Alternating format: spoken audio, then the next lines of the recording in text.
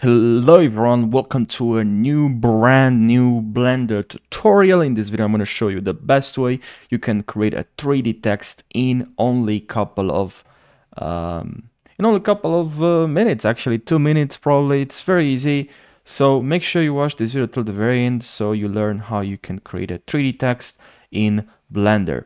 So what you have to do is press on your keyboard Shift plus N plus A, and also let me enable screencast, maybe that's gonna help you.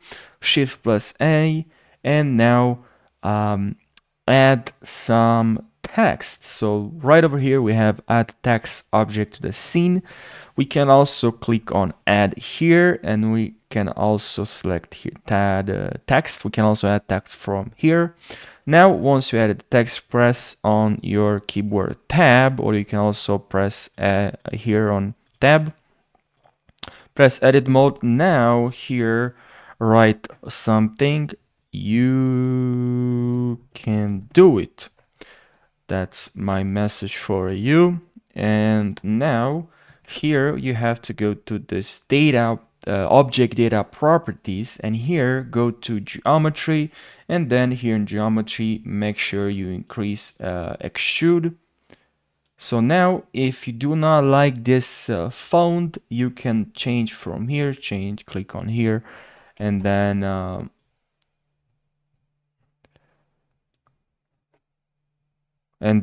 we can select your font that you want to use for your project. And I'm gonna go with this font, this one. And now if you want to add some bevel to your text, you can do it from here, bevel, geometry, and bevel. Round, resolution 4, and we can increase the depth. I'll just zoom in so you can see, and just increase the depth. You can hold shift while you increase, so that's gonna help you increase the depth. So hold shift, that will just help. Will slow down. You can also add some profile, maybe. Look, pretty cool this as well. This will create a shape, as you can see here, which is pretty cool. Can make this bigger, crease, and this is what we have.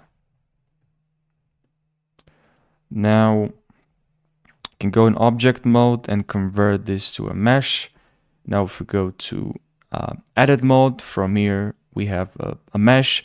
And if you don't like this topology, the we can do to change this, you can go to here to modifiers, and then here in add modifier, make sure you click on remesh, and then you can now increase, actually decrease this, and